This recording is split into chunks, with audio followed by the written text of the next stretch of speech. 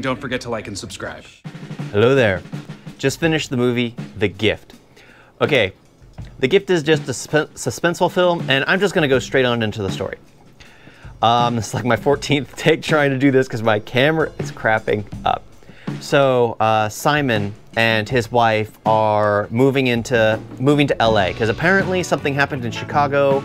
It seems like they miscarried a child, or something happened. They were trying to get pregnant and something happened.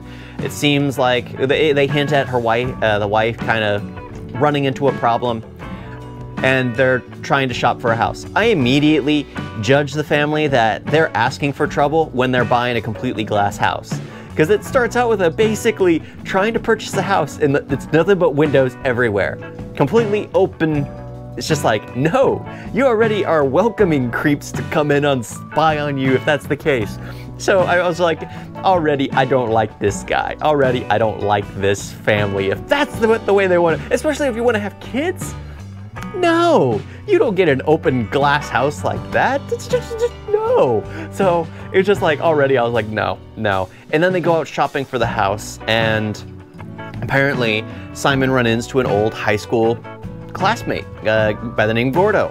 And I ended up seeing the trailer beforehand, so I ended up already knowing where it was leading, but they tried to make it out to where Gordo's this creep who's giving gifts to them, trying to be polite, trying to be like one of those people. And I know a few, I still don't know his name. It was either Greg or Craig or something along those lines. He never said it was either. It's something there.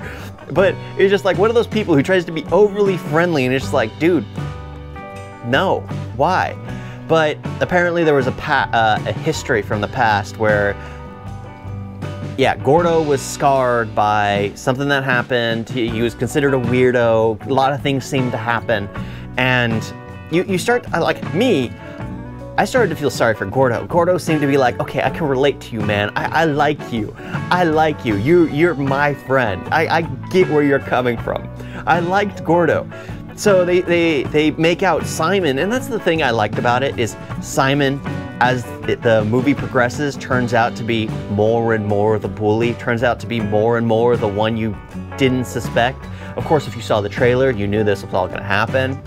But I like the flow of it, because Simon turns out to be like the real bad guy. Well, the movie throws you for a loop at the very end, because it's just like, I like Gordo, and then they show you this thing that kind of hints at something else, and I'm like, no, Gordo wouldn't do something like that. He's too nice of a guy. There's no way he'd do that. He's just trying to mislead him.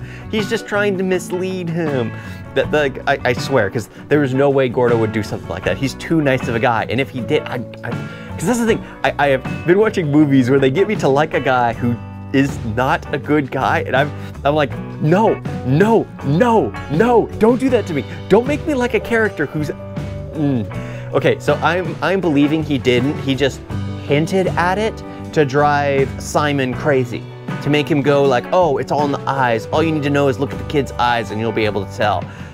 Because, I mean, yeah, I don't think I'd be able to see my eyes and my child, because I'm pretty sure they'd steal they'd look completely like the missus. I'm pretty sure that'd be the case in my situation. They'd probably just get my height. I'm pretty sure that's it.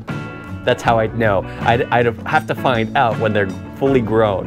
But yeah, it was just like, no, Gordo, no, don't do this. Don't do this to me. Don't do this to me. And then he does a line and was just like, at the very end, it's just like, it's all in the eyes. Maybe I did do it, maybe I didn't. And I'm like, okay, he didn't do it. He didn't do it. He's just bullying now. He's just turning it all around, because it is an interesting story. I did actually enjoy it through and through, because it's just like, oh, so literally one lie that Simon told destroyed Gordo's life, and Simon just refused to take responsibility, refused to apologize. Yeah, I enjoyed it. Definitely worth a watch, I assume. I don't know, maybe you'll enjoy it a bit more, maybe less, because I basically told you everything that happens. Hopefully you watched the movie before watching this. I probably should just say spoilers at the beginning of everything.